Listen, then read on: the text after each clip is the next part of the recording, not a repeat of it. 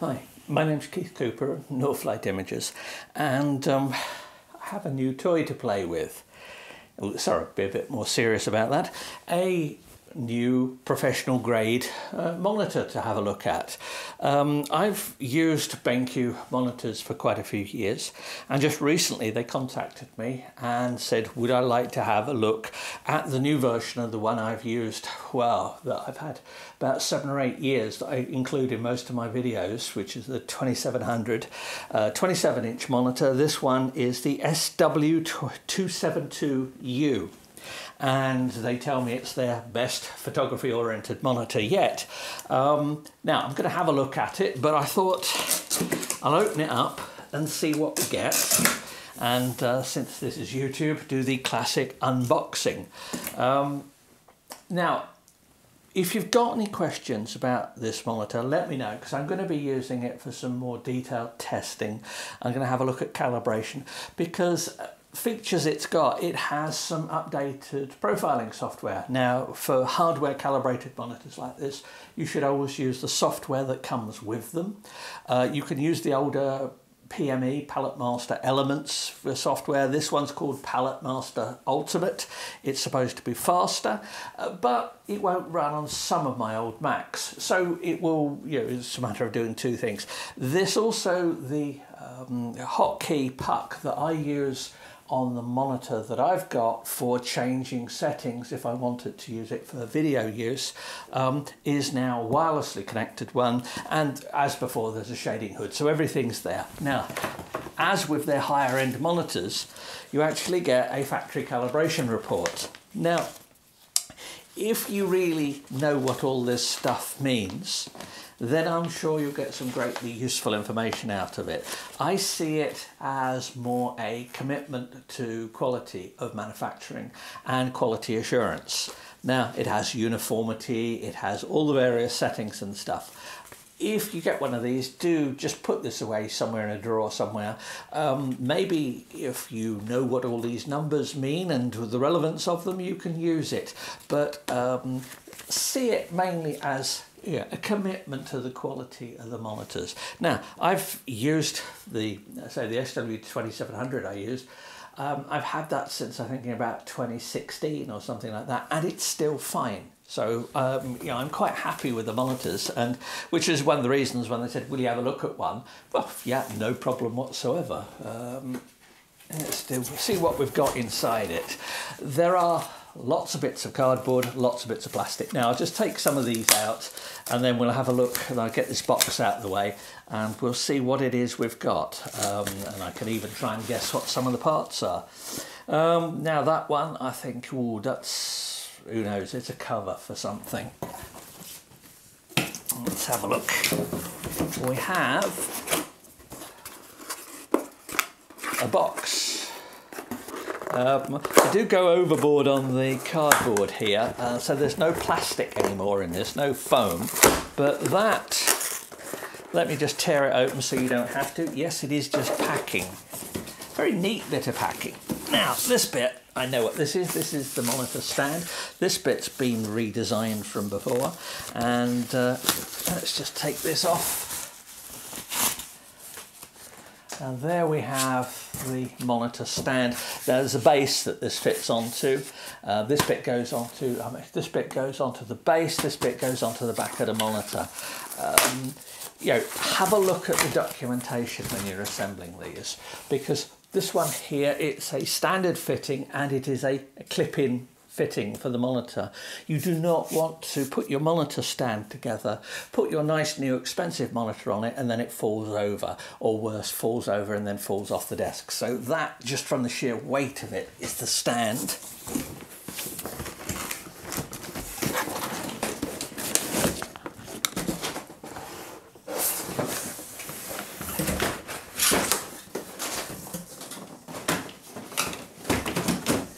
A lot of very solid cardboard. Well, this monitor is literally just turned up, shipped by UPS from the Netherlands, I believe. So I'm quite pleased that it's well packed. There's no damage to it. We've got what looks like a monitor cleaner, some batteries, and some information. Batteries no doubt go for the wireless puck. We get the cables. Now, BenQ's monitors always come with a good set of cables. Here we have the hotkey puck. Here we have the wireless one. Previous one used a USB connection connected into the back of the monitor. It lives underneath the monitor on mine. This one is this is wireless, so I suppose that means I can move it. But this is not something you'll alter very often. It's a nice touch, but you know, it falls into the nice touch, nice bit of design, not necessarily something you definitely need. Mains cable. That looks like a USB-C lead. That looks like an HDMI lead. There is a display port. And there is a USB lead. Now this is the USB up lead, up connector from the monitor. I'll have a look at that when I look at the setup and everything for it. We've got all the various bits and cables, and that looks like another mains lead. I'll add that to my collection of useless European mains leads because we have different ones here, but it is one. So that's the one you're likely to use in Europe. Just add to my collection, and there is a set of leads. It's a full size. The DisplayPort adapter is a full size one, so you may need a DisplayPort adapter, you know, for fitting it to if you've got a monitor with a computer with a smaller DisplayPort setting on it. But this is aimed at relatively new systems, so you'll use a USB-C connection or something like that. I don't have any absolute brand new Macs, so there is a limit to what I can test, but we shall see. Here's the actual screen itself. This feels like the monitor, the base plate. It is a nice chunky section there that connects with this. This is where I go, oh yes, look, it goes like that, and there's a screw fitting underneath that you can hand tighten up. So there we go. Tighten that up fairly tight, that's a screw, and there we got the base plate for it. So that'll do for the monitor. Now, I'm going to be a bit more careful taking the monitor panel out here because obviously you don't want to touch it, you don't want to damage it. It's got the same kind of coating that some of their other newer monitors have, low reflection coating. Now, I work in a relatively dark environment, and I obviously don't do my editing somewhere like this, and I'm quite careful in controlling the light that hits the screen. But when I'll do the tests of this, I'll have a look at how much better this screen is perhaps than the old screen, shine a torch on it or something like that, so you get an idea for it. Now, this box here, this is, I should suspect, the monitor hood. And yes, it is. It's all the parts for the monitor hood. These just clip together, and it allows you to use the monitor in either portrait or landscape mode. Now, here's the actual monitor itself.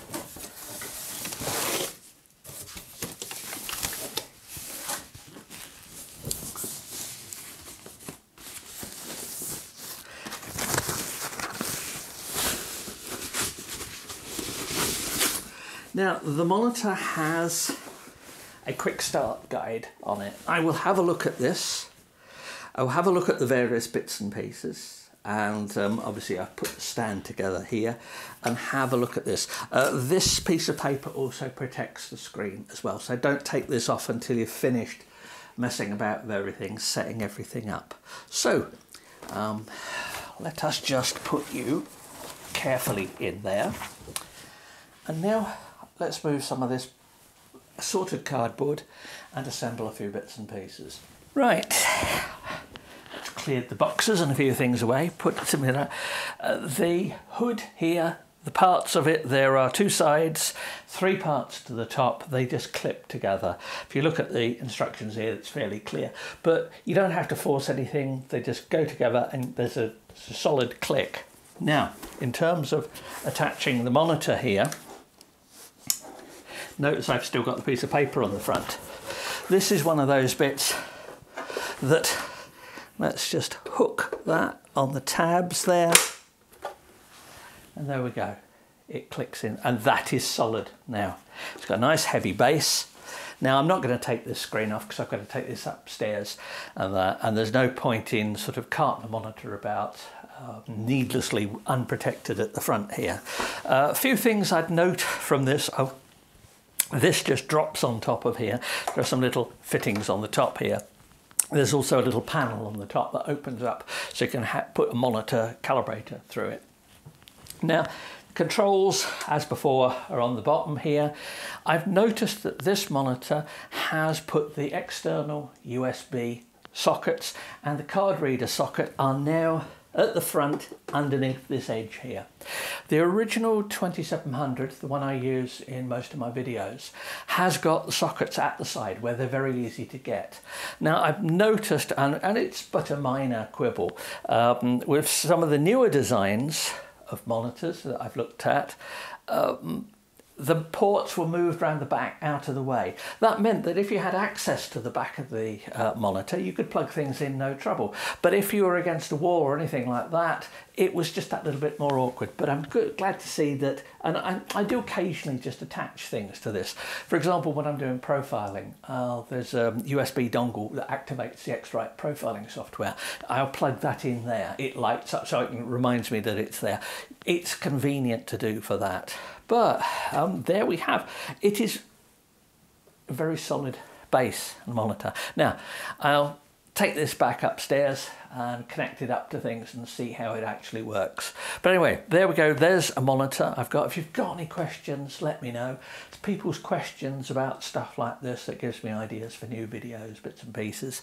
I've got some various bits of work on at the moment, so it's going to be sometime over the next few weeks that I produce some stuff looking at this monitor in particular.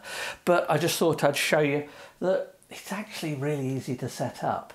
I commend the design of the cardboard box. The amount of cardboard that is crammed into that box, that is so rigid. You could probably stack them 20 high and it would have no problem whatsoever.